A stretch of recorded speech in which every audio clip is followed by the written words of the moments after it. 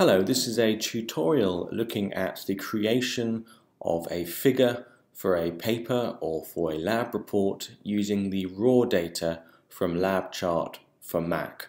Of course, this will also work in LabChart for PC, but since LabChart for PC users can copy the image from the zoom window and then annotate and edit elsewhere, whereas those who use the Mac can't, I thought I'd just create this quick workflow. Of course, I've already shown on another tutorial how you go about exporting raw data from LabChart, but for the purposes of this tutorial we will do that again, and I'll go through it again so we can follow properly the workflow. So of course we've selected some data on the screen that we want to present in our lab report. We have some fingerpress data which you can see is a little bit noisy, a bit spiky, and we've got some nice clean oxygen percentage readings taken through a spirometry unit. I can click on the zoom window up here and view them as separate tracks, and this is the kind of image I am trying to produce. A nice clean image showing scales up the left hand side, a time scale on the bottom axes, and our data on the screen. So going from the data on the screen, the simple thing to do first is export the data as text files, as individual data points to then import into Excel. So we go to the File menu and choose Save Selection because we have selected 10 seconds of recording, and we choose the format as chart data. I'm going to call this selection2.txt as chart data and press save, and by pressing save it'll bring up a new option box that you may not have seen before, which gives you the options of which channels to record. You can see we've automatically selected 1 and 6 because they are the channels that I've selected in our chart.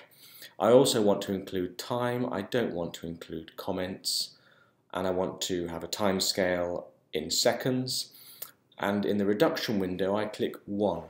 I don't want to reduce anything. One sample needs to be saved as one data point. So this recording was made at 1 kilohertz, so I'm going to be recording 1,000 samples per second. So I press OK.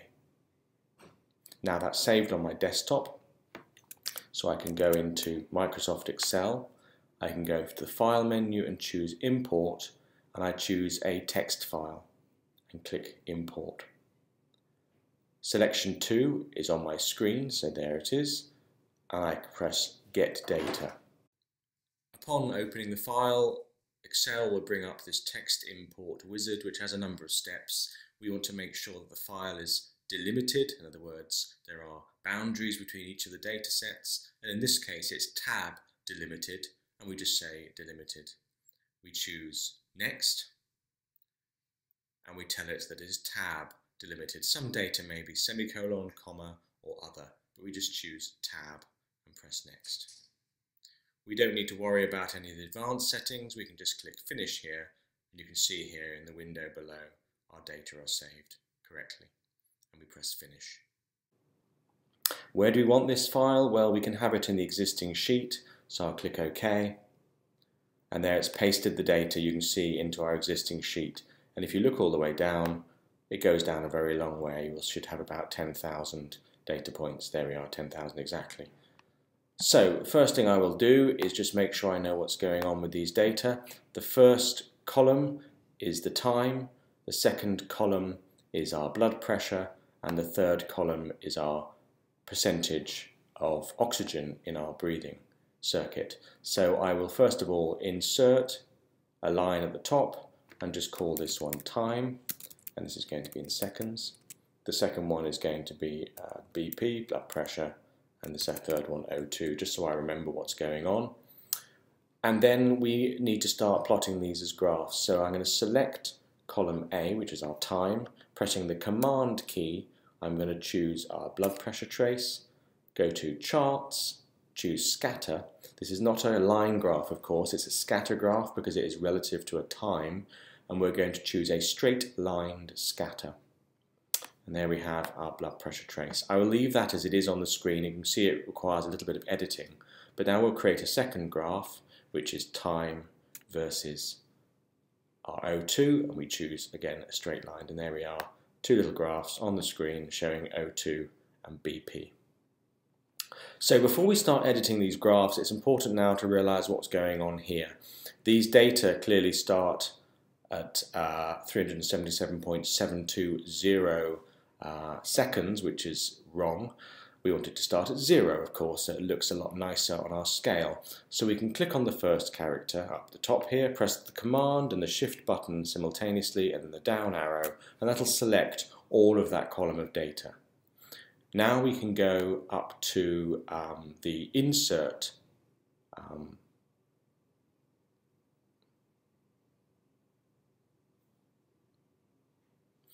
Now we can go up to the Edit window and use the Fill command and choose a series.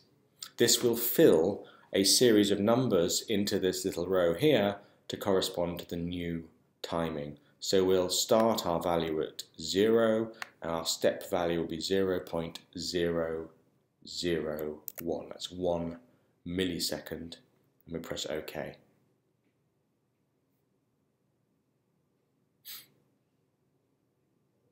Okay, so now we have our graphs on the screen here. We want to fill this time in so it starts at 0. So if I type in 0.000 in the window here, you can see already our graphs have gone a bit squiffy. But what we can do now is select down all of our data by pressing the Command and the Shift key simultaneously. We go to the Edit window and choose Fill Series. And now we want to do a fill down this from 0 all the way down to 10 seconds in millisecond intervals. So I put my step value as 0.001. It's a linear curve, and I press OK.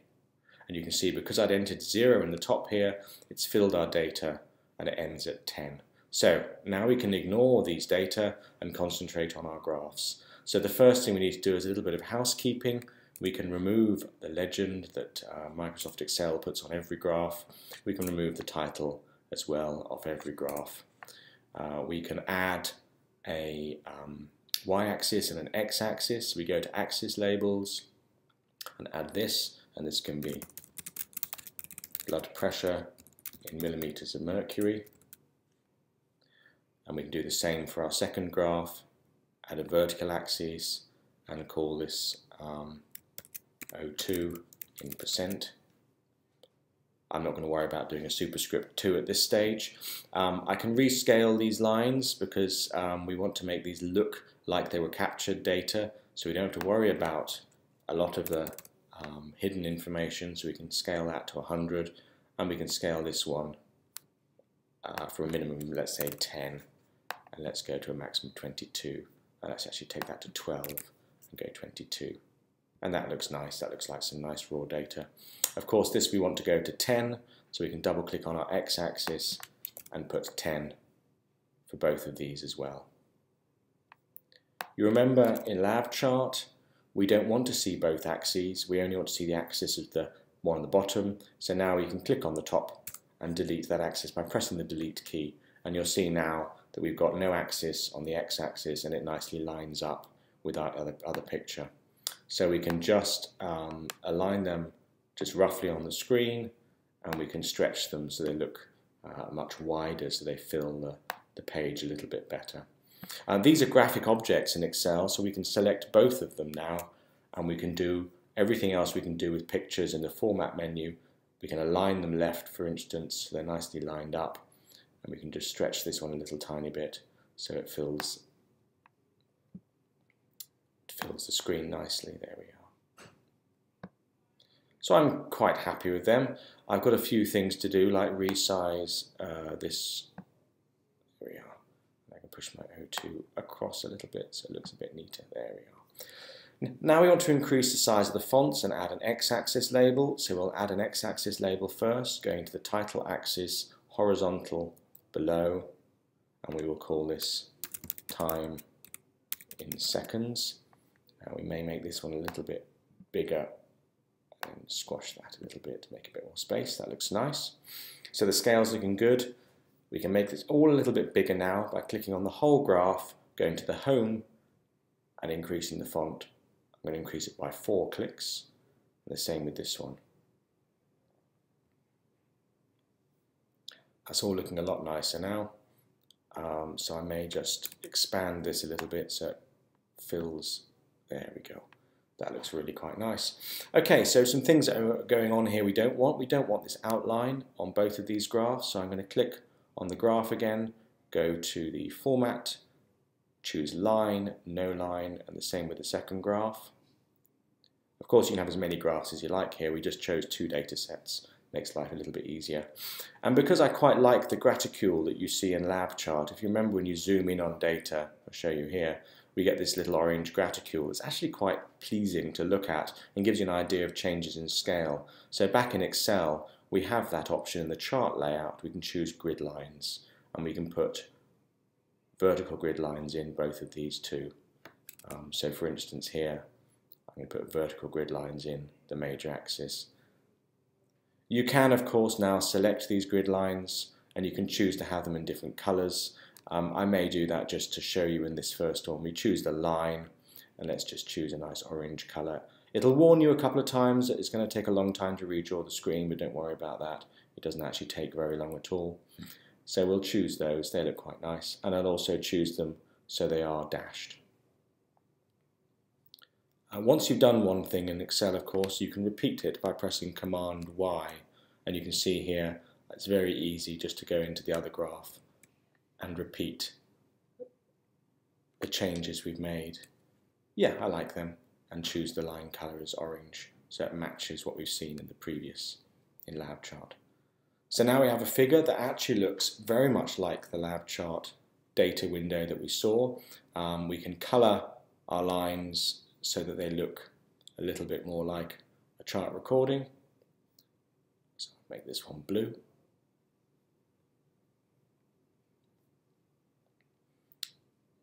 We can move them together a little bit closer together so they look like they're part of the same image. Select them both, and because these are graphical objects, we go to our format and we can group them together. So there's my raw data image. You can of course annotate this in any way you like with other labels, but I'm just going to click on it, press Command C for copy, open up a copy of Word, and I'm going to paste my picture into Word using the Edit, Paste Special as a PDF. It's very important you paste as a PDF. If you paste as a picture, I'll show you, it looks a little bit fuzzy. And I'll paste underneath it as a PDF, and you'll see, paste underneath as a PDF there. And you'll notice that the image is a little bit clearer, a bit fuzzy at the top, much clearer in the bottom, so I'll delete the fuzzy one. And there we are. There is an annotated raw data trace in Word ready for your reports. I hope this helps.